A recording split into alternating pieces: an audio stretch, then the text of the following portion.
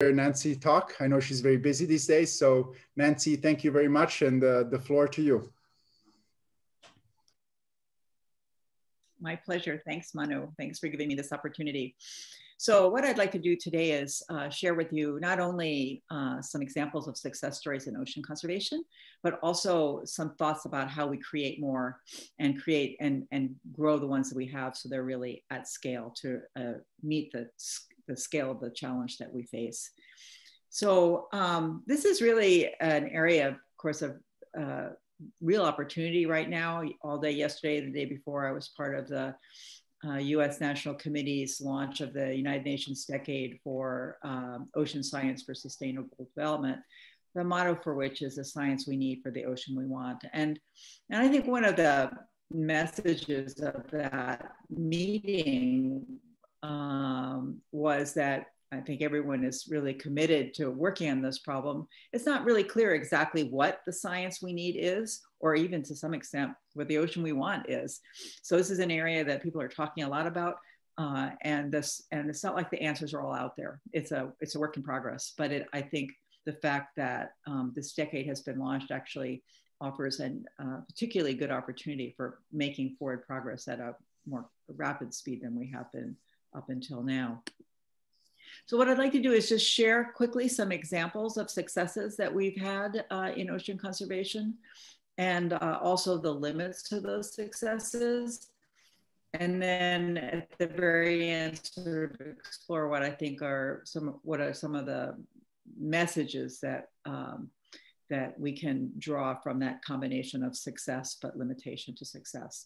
So one of the early successes that we had was actually the result of banning DDT in the United States in 1972, thanks to Rachel Carson's book, Silent Spring, published 10 years earlier. And as a result of that effort, which took 10 years between 1962 and 72, eventually DDT was banned, and the result has been the recovery of all sorts of birds of prey, including many that are very important for ocean ecosystems, such as ospreys and pelicans. It's a huge success story.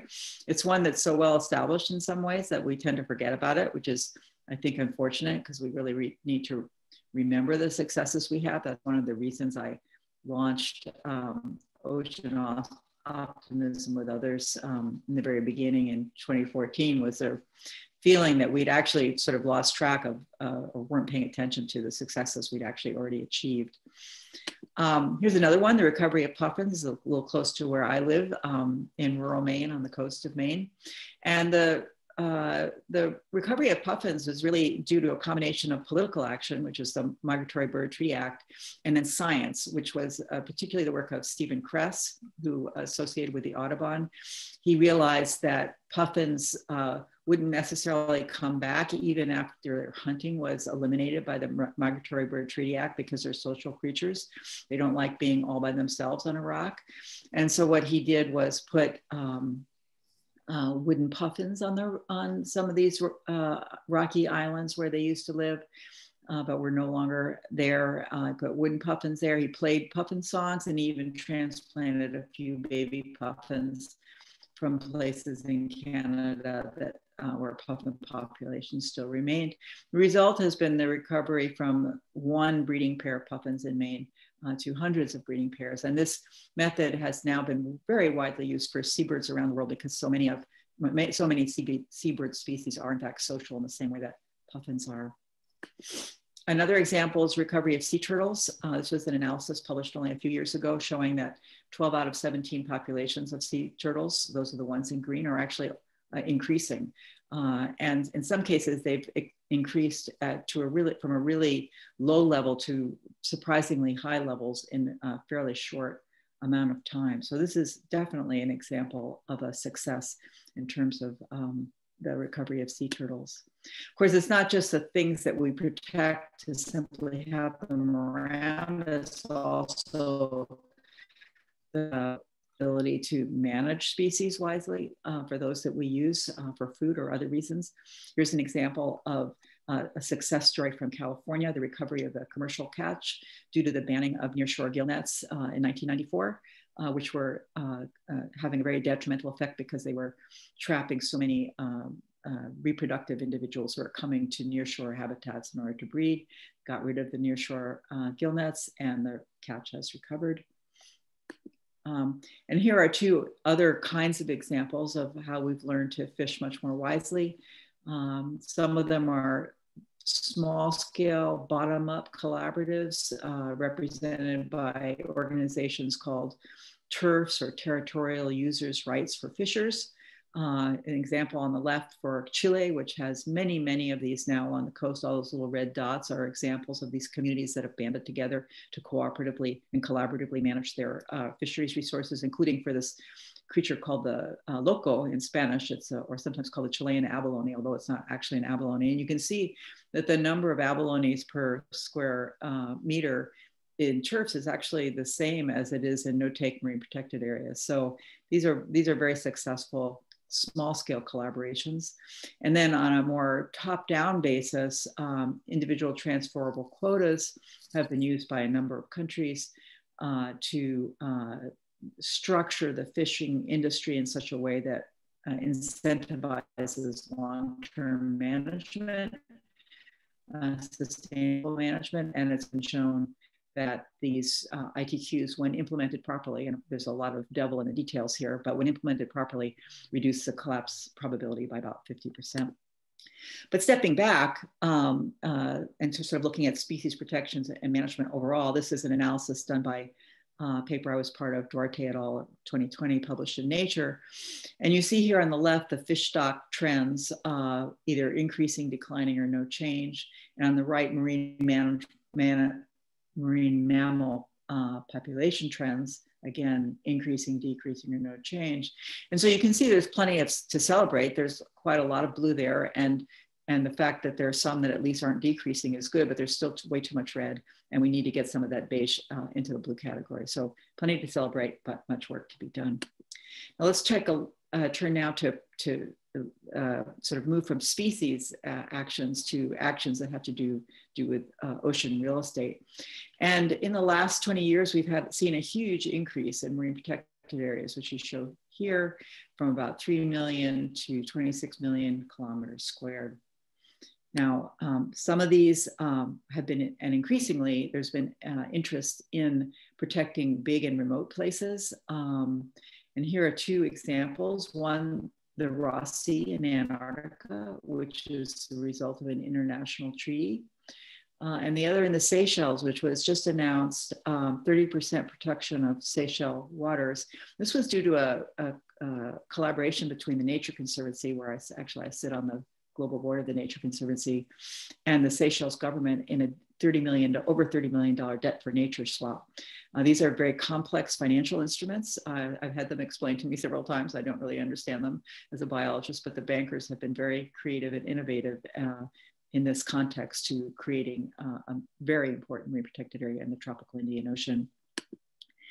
And then in terms of restoring marine real estate, here are a few other examples. We've had definite examples of progress in terms of restoring seagrass beds. The example in Tampa Bay is now a number of years old, but seagrass in Tampa Bay has recovered to 1950s levels, which is a really extraordinary success rate. And more recently, a paper was just published about the recovery of seagrasses in the lagoons of Virginia. Again, a really dramatic turnaround, which you can see from 2001 until 2018, going from essentially no seagrass, the little yellow spots, to very dense seagrass beds. And now even birds that are dependent on the seagrasses are returning to those locations.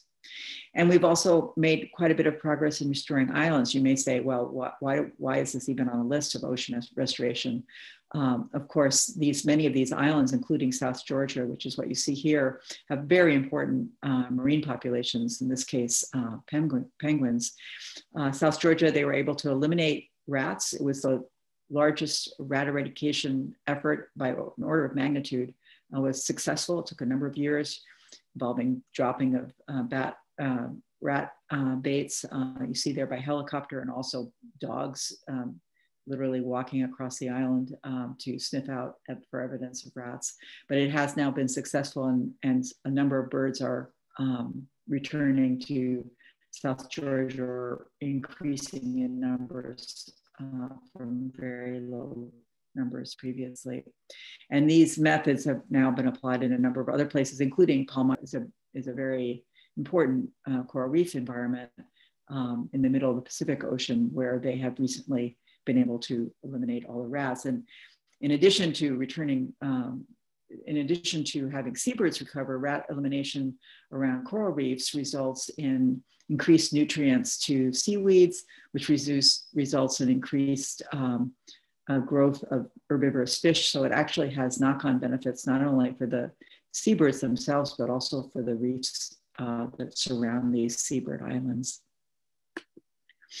We've also made a lot of progress in learning how to restore rivers. This is often a matter of taking down dams that are no longer useful. And you see a picture that's actually about a 5-minute drive from my home. And the result has been the recovery of a number of fish that need to, that spend part of their lifetimes in seawater in the ocean, but have to swim up rivers and into lakes to spawn. And alewife numbers are now much, much higher than they were before these efforts to restore the free passage from the ocean to the freshwater habitats. But again, looking back, in terms of stepping back and thinking about it more comprehensively, again, from the Duarte et al. Paper, you can see that the trend lines are moving mostly in the right direction. The numbers are still too small. So for example, for MPAs, the percent of the ocean area protected by MPAs is still a little less than 8%, whereas the global goal is about 30% by 2030. And similarly, you can see a real growth in the number of restoration efforts on the right, but most of these are pretty small. And the areas that have been restored versus the areas that are still in bad shape is still way too small. Of course, there's been a huge energy revolution. I'm sure all of you are aware of the energy revolution. It's really now, I think, well past tipping points. It's, of course, has enormous implications for the health of the ocean, because climate change has already wreaked havoc, for example, with coral reef ecosystems around the world. So on the left, you see my house and my electric car, with my house with the solar panels and my electric car. And that's makes me feel good, but the really important part of this revolution is the image to the right, the 590,000 homes powered by, for example, these ocean-based wind turbines. And the reason for this energy revolution, of course, is technology. And here you see the price levels of various forms of energy. Solar is in yellow and wind is in blue. And they are now, in most places, the cheapest form of energy available, far cheaper on a per kilowatt hour base than non-renewable energy sources such as gas or coal or nuclear. So this is really a victory for technology. The reason they are cheaper is which allowed them to be taken up at scale. But it's also a victory of policy. And this is a really example, I think, an interesting example from Norway on use of electric vehicles. Norway now leads the world, 60% of the new car registrations being electric vehicles. And how did they do this? This was a number of political steps, which involved reduced or no purchase taxes on the vehicles, reduced or no fares in terms of use of roads or fares on ferries or parking fees, and then even fiscal compensation for people willing to scrap their gas vehicles prematurely. And as a result, you have this enormous growth in the uptake of electric vehicles, which, for example, the United States is growing, but not nearly at that level. Now, of course, we have to think also every sort of conservation benefit has the potential to have some unintended consequences. Here you see a sort of very long article from the Washington Post last year about how mining for some of these materials that are needed to produce electric vehicle batteries can have very negative local consequences for example, in this case, the coral reefs that fringe this Indonesian village. And we're in the process of solving what we're also in the process of creating new problems. So conservation is always kind of a long-term, long-haul process. It's often 2 steps forward, 1 step back, sometimes 2 steps backwards, 1 step forward. But more often than not, we're making progress, but it doesn't mean we can't, we have to pay attention to these problems as well. And then what about the plastic revolution? Now, this is one that is really not nearly as far along as the energy revolution, but we are seeing some signs of progress, both in terms of the government policies. I was recently in Tanzania, where that's really illegal to own a plastic bag in the country. So the bags that you are given when you go shopping are non-plastic. The beverages are served in glass bottles by and large. So a real reduction in use in the country as well. There's some interesting experiments in terms of how to capture plastic that's on the verge of getting into the ocean. For example, the Mr. Trash Wheel solar powered operation in Baltimore. And then of course, a whole bunch of new potential materials innovations, such as the one shown here shown by Lucy Hughes, who won the James Dyson Award for the innovation of the biologically based compostable alternative to fossil fuel plastics. Now, there's a long, really long way to go in terms of plastic. This is a recent study by Pew. There's a paper in Science, and this is a longer sort of, it was look at the various kinds of solutions we have to addressing the plastic pollution problem, and comparing business as usual to a variety of alternatives. And they categorize those alternatives as reducing the actual use of plastic, for example, just by simply not wrapping things up in plastic and having other delivery methods, or being able to reuse some shipping methods. Substitution, that's what I refer to, the different kinds of substitution materials. And the ones they considered, actually, because they are solutions at hand, are things as simple as paper, coated paper, and other compostable materials. Recycling, and then better disposal, so the plastic, when it is disposed of, doesn't wind up in the ocean. So what they did in this analysis is look at all the things, sort of the options that are on the table and what they could accomplish. And what they found was you get a really substantial reduction in plastic pollution in the ocean using solutions that we already have in hand. But that left about 10% of the plastic by 2040 that was still basically being mismanaged, winding up in the environment. And for those, you're going to need new innovations, both in terms of the science of plastic itself, but also in terms of new business models, in terms of how we operate our economy and at the same time avoid massive amounts of plastic. If we do nothing, the business as usual scenario is, the estimate is something like 50 kilograms of plastic per meter of coastline. So it's clearly a huge problem. And even when you only have 10% mismanaged by the solutions at hand, 10% of a really large number is still a really large number. So we're going to definitely need some innovations. So to summarize, because I know this is supposed to be a quick talk, I guess the basic message is that there's no silver bullet. We'll need new natural science. We'll need new social science. We'll need to better use existing science, which is a form of social science. And then we're going to need, of course, imagination, money, and time. And I put fast and slow next to time because I think it's really interesting how change occurs. Some change occurs very quickly. There's a wonderful quote from Bill Gates, which says, we always overestimate the amount of change that will take place in 2 years, but underestimate the amount of change that will take place in 10. I think the plastic situation 10 years from now, and certainly the energy situation, is going to be very different than it is now in ways that might be hard to imagine.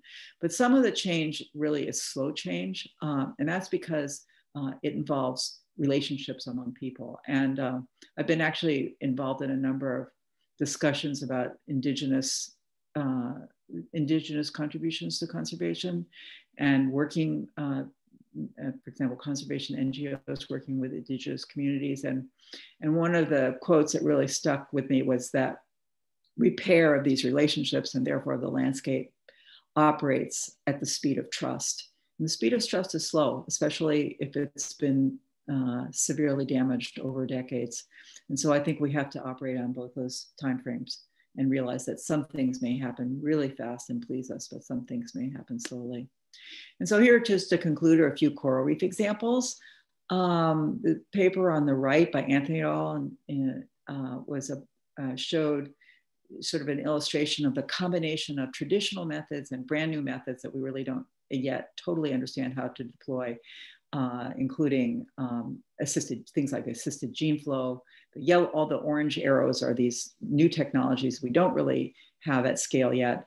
Assisted gene flow, habitat modification, and assisted evolution, and then some very traditional ones such as no-take areas, pest management, and pollution management. I think an example of a really innovative social science solution for coral reefs is this idea of actually using insurance. And in fact, the first such insurance policy for a Mexican coral reef was triggered by a hurricane and paid for local people to restore the reef by gluing putting back upright the large corals and gluing the small fragments back to the bottom. And then there's some very innovative new consortia like this one, Monaco, which has to do with a connection between researchers and reef conservation stakeholders. And then Bonaire, which is a wonderful example of a conservation success in Caribbean, a place where most reefs are actually still in pretty terrible condition. That's just one example of what they've done. That's the tag that you spend. It costs $45 every year to dive in the waters of Bonaire, and those $45 that are paid help cover the costs of conservation. So there are lots of different kinds of solutions, some old, some new, some still in progress. And both the natural sciences and the social sciences have a really important role to play. And so with that, I think I'll stop and take questions. Thank you.